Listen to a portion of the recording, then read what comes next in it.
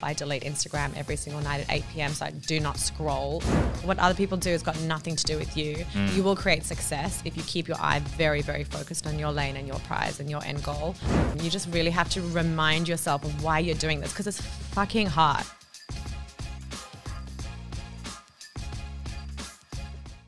Jess Sepel, so good to have you here. Thank you for coming in. How are you? Oh, I'm good. Thank you so much for having me. I'm actually really well. So let's kick us off with an unashamedly big question. Oh, okay. All right. So you've gone from really a passion project with your blog on private to begin with, and all the way to like Australia's fastest growing wellness company.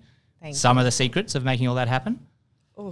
Just a healthy obsession for what I do, a healthy addiction, absolute passion, like makes me emotional, like just wanting so desperately to support the JSHealth community to live a healthy life. It's like I do often talk about this healthy obsession and healthy addiction because you actually have to wake up every day and it's like there's no choice. I need to help the JSHealth community live a healthy life, whether it's with my products, whether it's with a recipe. Oh, I want to show them how easy that one pan salmon is.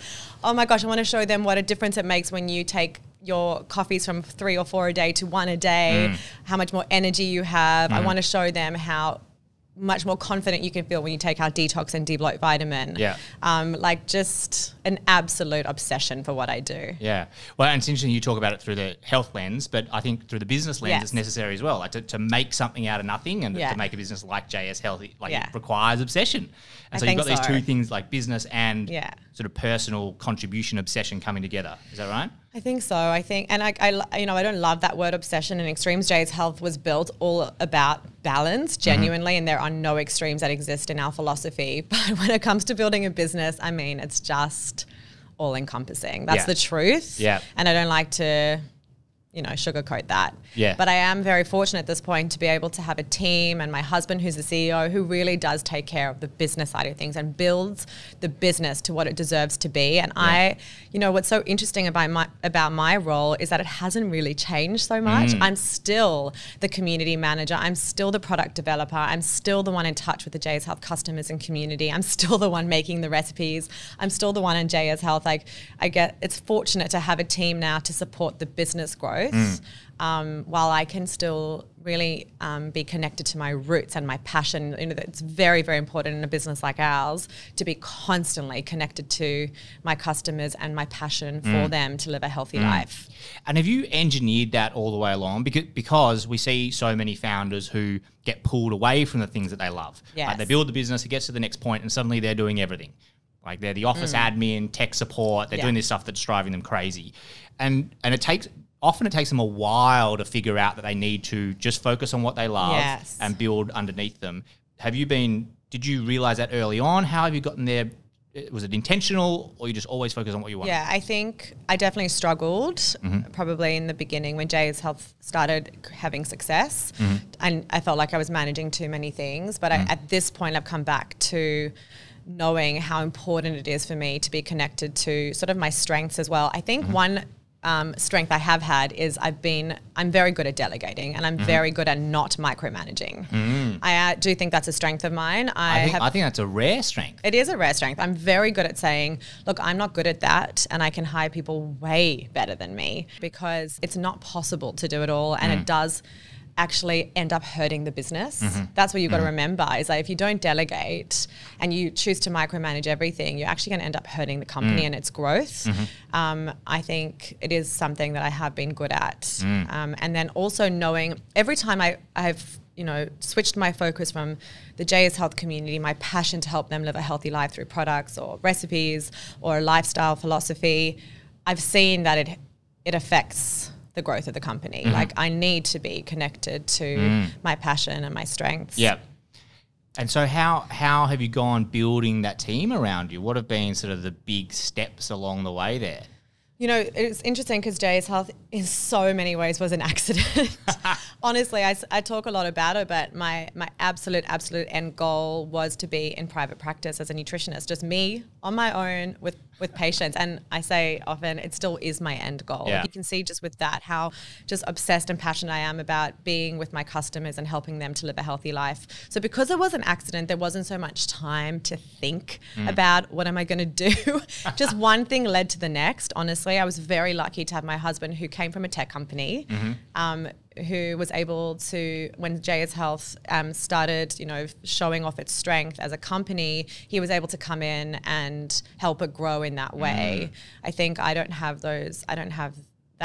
even have the passion for the business side of things and the growth and the tech side. Also hiring, this is a team effort. It's a group of exceptional females, 35 females, female-led company, full of passion. It's just the way we were able to do it was hiring a very, very good team. Yeah. We're still small considering how large the company is. We're only 35, 40 people on the team. And I like it that way because I can manage the culture. I think having a wholesome culture that represents the JSHealth philosophy is a very big passion of mine. But honestly, when you say I just think one thing led to the next. I had Dean come in and say, we need to hire this person, that person, this person. And then recently, we've hired a CFO who can help us manage that side of things. It's just been, I think, it's almost helpful not to think about things too much in the next steps. I think Dean and I have never been strategists. We're a bit scared of strategy. Yeah. I don't know how you feel about strategy. I think we get really nervous about strategy because when you're in a startup, there is no time. And strategizing can take up a lot of time. We're like, let's just go in full force and we'll see what happens. I think thinking about things too much can honestly lead you into a little bit of time wasting. Yeah. I think there's a bit of a difference between establishment phase of either a business or a product line or where you're going. So establishment phase, it's fast, listen to the customers, iterate as you go, 100%. Yeah. I think once you're starting to get a bit of a foundation in place, then that's where strategy really comes in, I think particularly to build on what you've already got. Yeah. I'm a big advocate of actually doing your strategic planning into a financial model. Yeah. Because that's when you've got a base to build on, right? Exactly. Like our team, we've got 60 odd here in 100%. Sydney. That's a solid base. Yeah, and 30 odd in Manila, and to know when we're hiring and who we're hiring and where we're investing in, that needs a strategy. It does. And also that can be very helpful and also dangerous not to implement that at that phase of the company, actually, probably. And we're also entering that now. It's funny that you say that because it's the first time in JSHealth's life that we've had people come in and give us some strategy. And, we actually had an allergic reaction to it initially. I watched my husband, he was like, because he is such an entrepreneur spirit, his spirit is like, go, go, go, go, no time to think, no time to strategize. And these people came in because we were about to embark on a huge traditional media marketing campaign to really show off the essence of the brand and who we are and why we're different to every other vitamin company and why we created what we created. But what that entailed was people coming in and actually building out a strategy, because you can't just go into the main media and be like, okay, here we are, JSHealth vitamins. You really do need to build out the strategy to show off how you are different as a company. And it was so funny because I watched my seniors actually have an allergic reaction to it. And I was the one, funnily enough, and I'm not interested in strategy myself, and I'm not really involved in that part of the company, but I said, guys, you really need to be patient during this time. I was like, you are jumping, you're jumping too quickly into your opinions and thoughts about this process. You need to buckle in and be patient, because I think the company deserves to see where this can take us. Be strategic about it even. Yeah. Where I think the strategy really helps in that kind of scenario is, you're about to embark on a big leveling up, a lot of investment, I'm sure, and where having a really good strategy, and in my view, baking that into numbers comes in, is you can invest with confidence. Yes.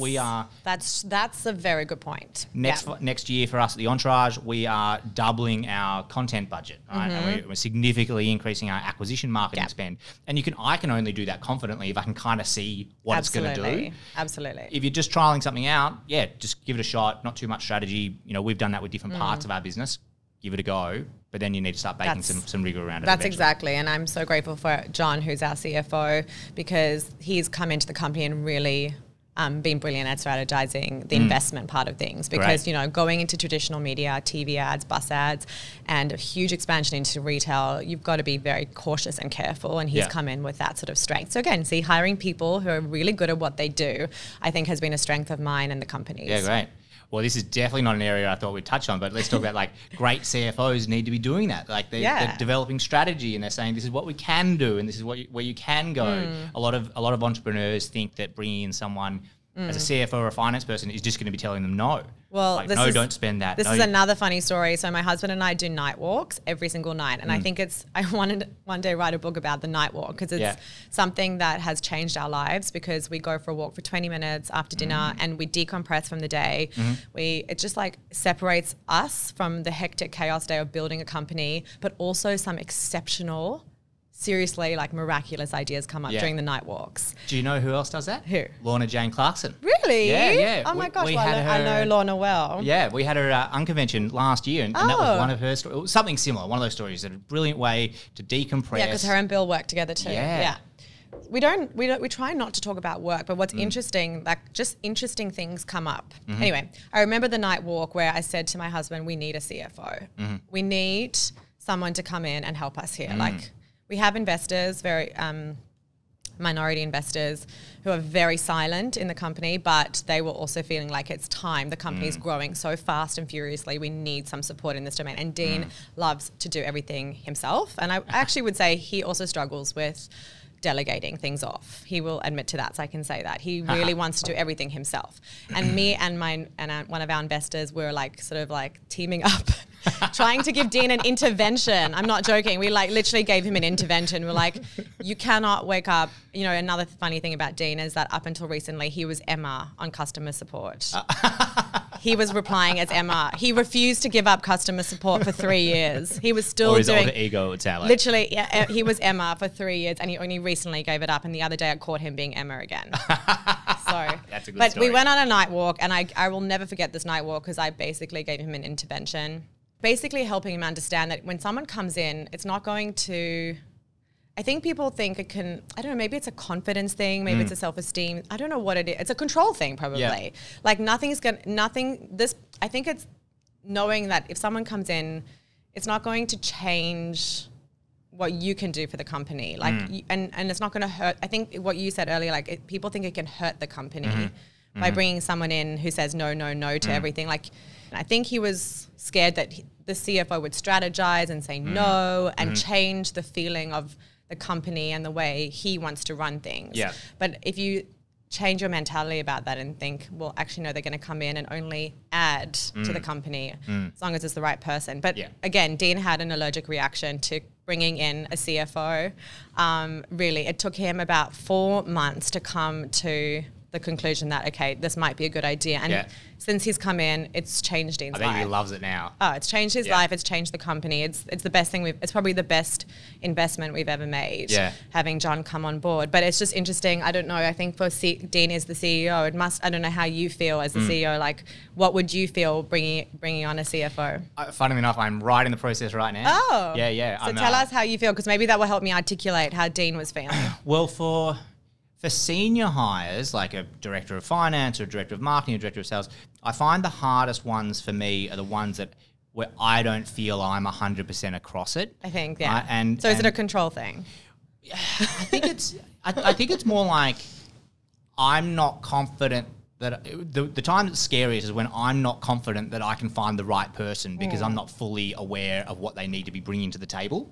And then you're like, well, if I make this decision and it's the wrong decision, it's a really big, important one. Yeah. So that's when it's hard to make the decision.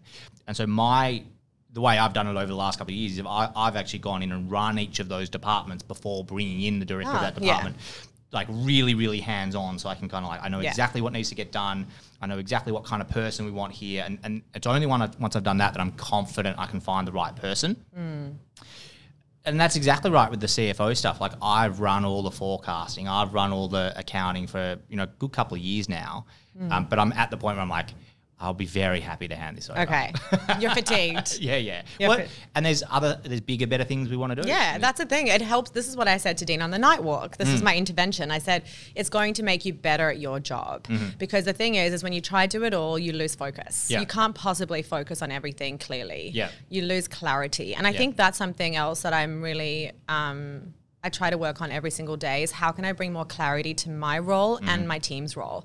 It's something that we're working on actually right now because we've recently hired a lot more people in the last 6 months. And I want to make sure that they have clarity in their roles because I think it adds success and strength to the entire company. I think in people, you know, it's an interesting question to say to your team, like, do you feel clear in your role and what you do?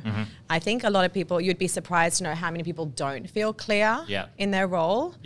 Even if you give them the title, you write out the job description.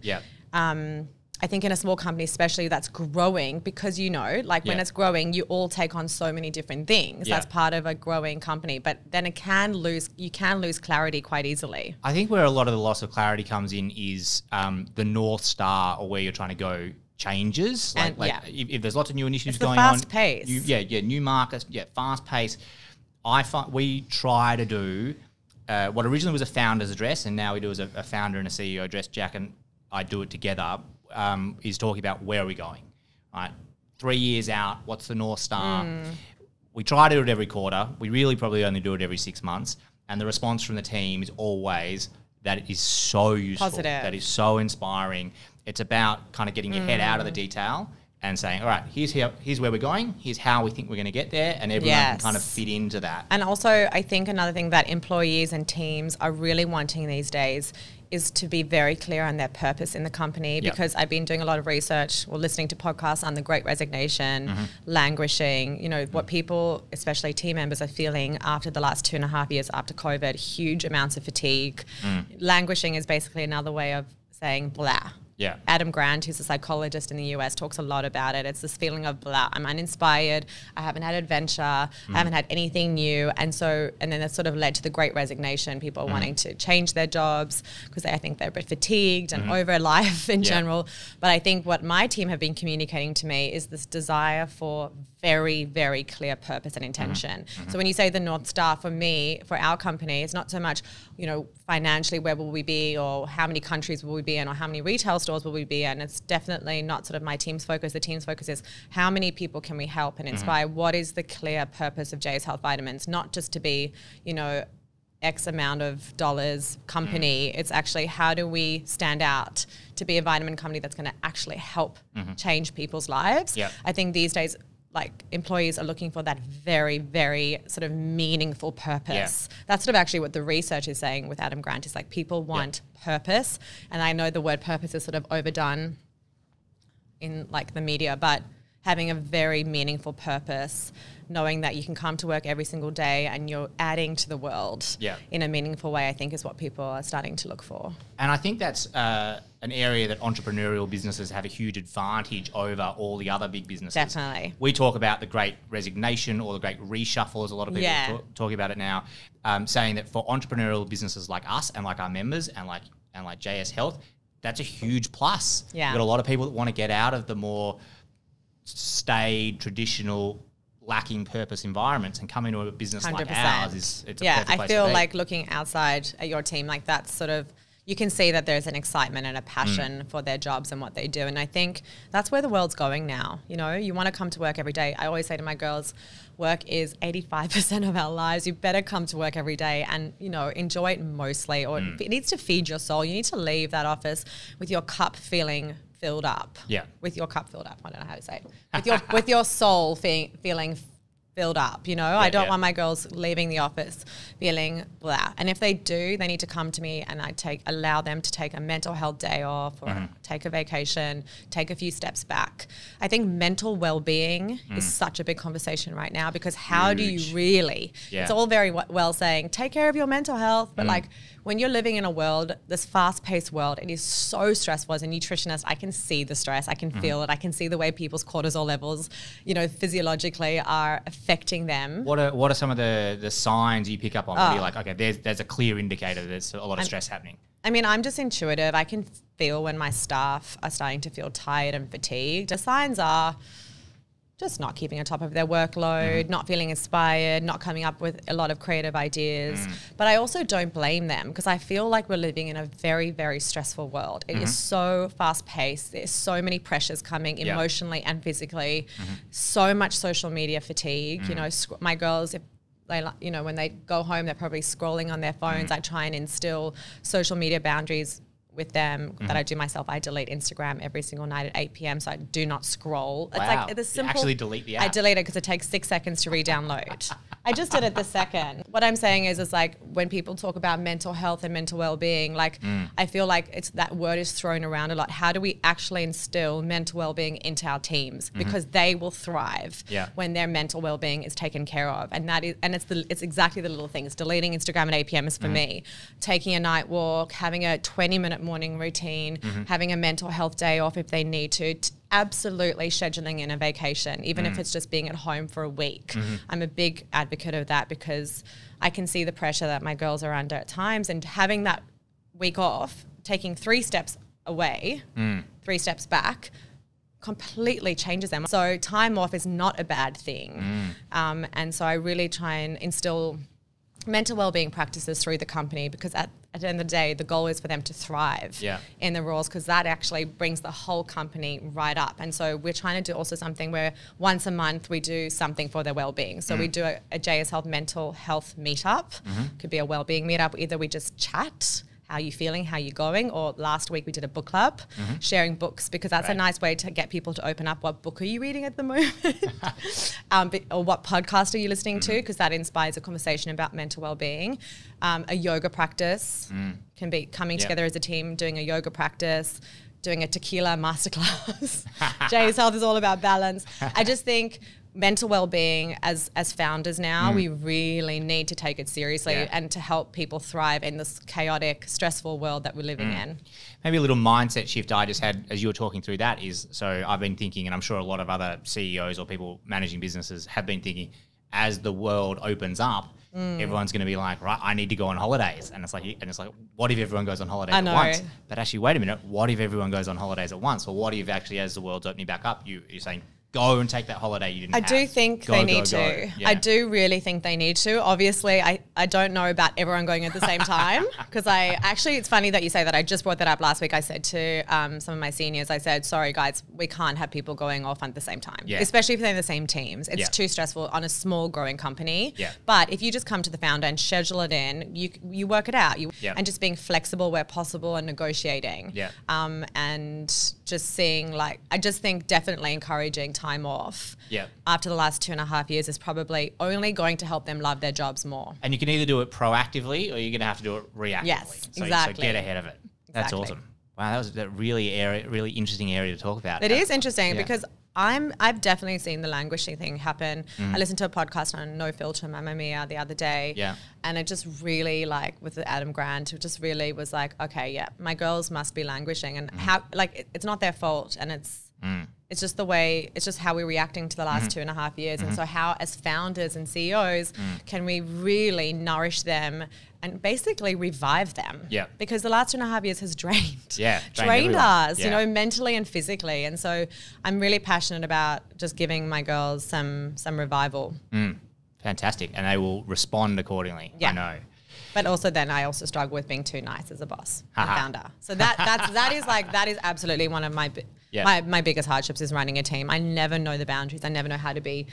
Because in my personality, I'm just kind and giving and generous, and then I'm trying to look after a company and a culture. I think that's very, very common though for the creative, visionary, intuitive founder like you. That's a very common challenge. And then I mean, you've got it with Dean, right? Most great businesses have a bit of a pairing. Yes. You've got the people that drive growth, have the connection with the community, and then you've got the people that run the business. Exactly. And oftentimes they can come as good cop, bad cop. Jack and I sometimes have that as well. Dean is definitely the bad cop.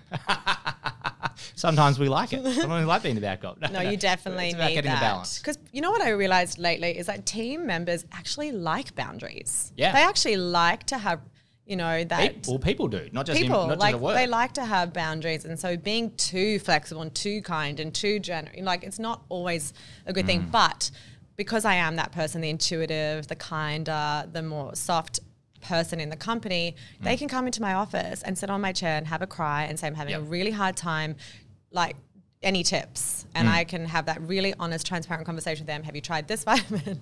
Have you I've got a really good therapist for you. Yeah. Literally, I'll send them straight to the therapist that I know.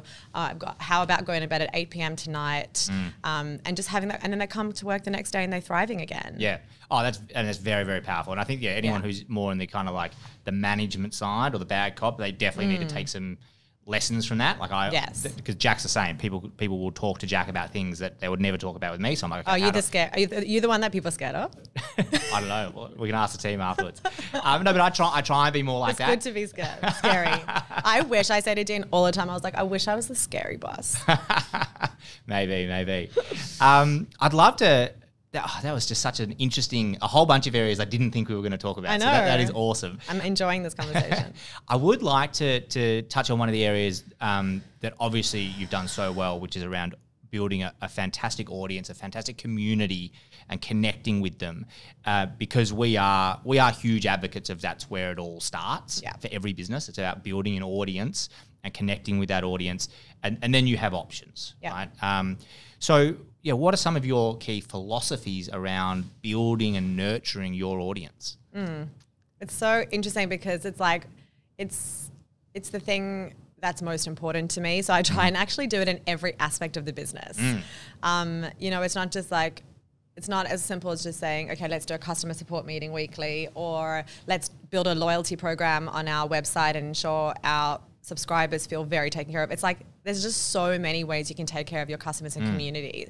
Well, one thing is e-commerce. So our head of growth, head of e-com is brilliant at taking care of our loyal subscribers. And one thing I'm so proud of with JSHealth vitamins, and I'm not a number person, but we have a 65 to 70% customer return rate. It's unheard of. Wow. So once people come to JSHealth vitamins, they really don't like to leave. And that's because we look after them. So my e-commerce digital team are brilliant at taking care of our customers in the community and making them feel looked after, whether it's sending them a JSHealth jumper on their second month of being a subscriber, or sending them a free gift, or letting them try this week, I think, or last week we let them, we sent everyone a JSHealth protein bar to try and taste. Cool. So that is the digital e-commerce side, which is definitely not my strength and not my passion, but I know that they do a brilliant job at that. For me, it's constant communication and connection. So like as simple as going into my DMs and listening. I think listening is a skill that us founders and CEOs, it's very hard to find the time, like I actually have to carve out the time and say, for the next 2 hours, I'm going to be in my DMs, because the power of listening, giving ourselves the time to listen. What are the customers actually saying? Because the feedback is the thing that can drive your company forward.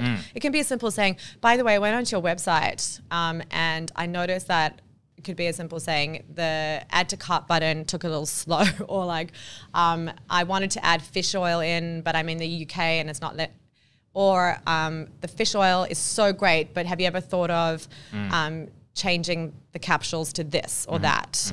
For me, product development is where I hear all my feedback, but also not just listening to them, but then responding to them, saying, thank you so much for that feedback. I really appreciate it. I'm going to make my fish oil better because of it. Like not being afraid of the negative feedback, it's constructive. So it's listening to them.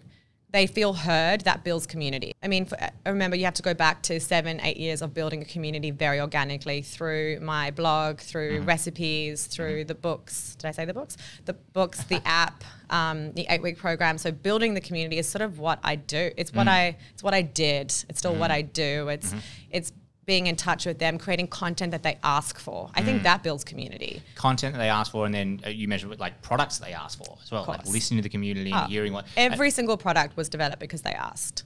And were they asking for, because you're very solution focused or outcome, were they saying, I need help with this? And you're like, great, I'll formulate a product for that. Libido was not something I was ever going to create. And in our Thursday customer support meetings, it's so funny because the community, I don't know if it's like an energy thing, but they're very connected, because we'll let you go through periods where the same thing comes up consecutively.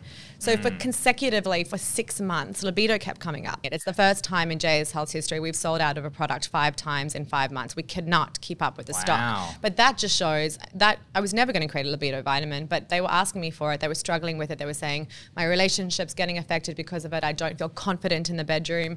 And so we went on a mission to find research-backed ingredients that could help with libido. So you can see every vitamin, I promise, has been created because our customers asked, but that's because we have a community where they feel safe to ask for what they're needing. And solution focus is what we do. That's sort of our main point of difference. And I think you're tapping into a couple of things here. There's this concept of synchronicity, right? So great ideas pop up in different places at the same time. It is because it's probably a far more scientific explanation of this, but things bubble up. Due to the external circumstances. Exactly. Right? Stress is a big one as well. Because everyone's going through the same stuff and you've got a finger on the pulse there. So there's a synchronicity going on.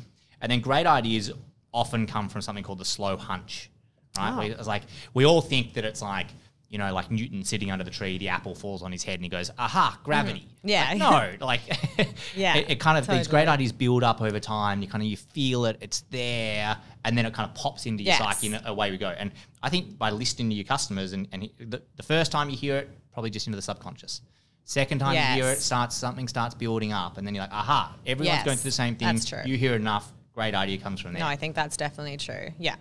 But it's just interesting to me how the JSHealth community, I don't know if they have like separate like meetups, because they all seem to come. What are we going to tell Jess? They all seem to come with the same, their feedback is in... Yeah, well, I think that's the synchronicity thing going on. It's a synchronicity thing. They're like, their feedback is in sync. And it's probably because of our external factors, exactly what you just said. Like right now I'm seeing people really investing in sleep vitamins, anxiety vitamins, mood vitamins, obviously, because the last 2.5 years. It's like, how can our content support them? So it might be an EDM that says, like, educational content, I think, is an amazing way to look after your community. 100%. We agree with that. I'm sure you do. That's what you do. But like a simple, I said to my team the other day, let's just do a very simple EDM on 3 tips to have better, deeper sleep. Because people don't know that drinking coffee at 3 p.m., you know, caffeine stays in your bloodstream for up to 8 hours. They don't know that. They don't know that, you know, having protein at dinner contains amino acids that help with tryptophan, which is the hormone that helps you to sleep. There you go. I didn't know that. Add protein to your dinners. They don't understand that potentially having hot chocolate at night has a little bit of caffeine in the cacao. Like just 3 things that you can do to have better sleep. So education, I would say, is another great way. Educational content is something that we're also focusing on this year. And another thing is retail expansion, because I do think it helps community and customer support. Like if you go into a store and you have that touch and feel experience, and I'm hoping that there's going to be more education on the ground. And when the staff understand and learn about the products, it's like a game changer. So that's different to sort of your model. But I think you've got to remember, it's not just the customers, it's also the people selling your vitamins. Do they understand the brand? How are they different? How is JSHealth Vitamins different? There are about 1,000 million, 100 million vitamin brands out there. Why is JSHealth Vitamins different? I had a big background in hospitality, and the staff training side is essential. It's a game changer. I actually didn't understand that until recently. I guess I didn't have the time to invest in that, and now I'm really carving out the time when people say, but you don't have time for team trainings with Selfridges or Boots. I'm like, no. I said to my assistant, I'll absolutely carve out the time for that. Now, I've got a JSHealth story that I didn't even know that I had until just recently. Cool. So I thought I'd like to share with you. I think you'll enjoy it. Should I do a little... Okay, no. I won't bring out my phone for this. So you've got a seed biscuit recipe. That it turns out I've eaten probably 1,000 of these seed biscuits. Oh, cool. Which ones? Over the last... well, it's become a bit of a party trick of my wife's. Cute. So about 8-9 years ago, I think it just touches on so many things you've touched on. So about 8-9 years ago, so my wife Claire has fructose malabsorption. So she had to do every decade or so, she has to do a real cleanse, eat really healthily. The fruit-free ones. Yeah, fruit-free ones, gluten-free ones, the ones that they start like this and they spread out. Cute. I've seen them cooked a million times. That's so she found your stuff and started on that. But wait, it goes further than that. So she was dialed into the JSHealth community about 10 years ago. Wow. These cookies were like the entree, right? And then after we had our second son about 18 months ago. Congrats. Thank you very much. I'm kind of ruining it some mornings these days, but on the whole, it's brilliant. So Claire, postnatal, hair started getting thinner, was talking to a hairdresser, and the hairdresser said, oh, you should try the JSHealth vitamins. And she goes, I know JSHealth. I've been making these cookies for a decade. No, that's so cool. I love those stories because those, I guess, community members who have been with me for the last 10 years are absolutely the most precious to me because they were the ones who were kind enough to support me back then. And there was nothing but a little blog with some recipes and a philosophy, and I'm very grateful. So please tell her I say thank you, and we'll send her some more hair and energy, Gabs. Well, but seriously, thank you. No, because it means more to me than I can explain. And you can't imagine how it feels for me to have people be willing to be loyal with me through this journey. Like, why? Well, it's the relationship. That's the thing that I know, because as soon as I mentioned that you were coming on the show, she goes, I know her, and that's where this story came out. But I could instantly see that, like, she felt there was a relationship there. So well done. Thank you, Claire. Thank you so much for supporting us. So we've got time for a couple more questions that I haven't seen, you haven't seen. We call it Make It Happen in a Minute. It's a minute per question. We definitely thank God. We definitely cannot get through. We've never, ever, ever gotten anywhere close to getting through 5 questions in a minute. Okay, thank God for that. So you ready to get into it? Yes. Great. All right, question number 1. You live by the philosophy that a healthy life should include indulgence in moderation and zero guilt. So how could you apply this to one aspect of business? Good question. Going on holiday? Great.